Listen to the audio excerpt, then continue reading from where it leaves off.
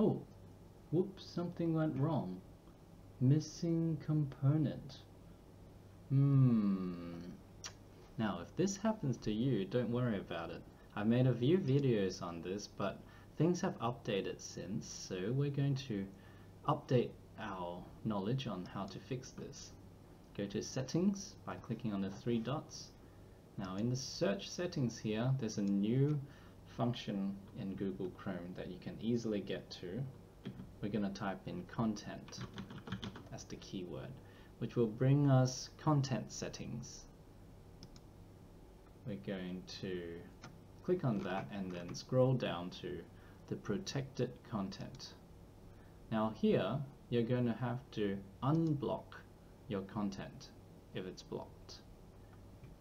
Now we're going to close this after we have finished doing that. Go back to our video and voila!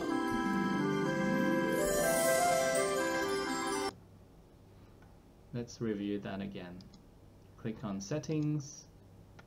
Now if you want to do this by default, like just going in here without search, go to advanced, scroll down to content settings, which is here somewhere,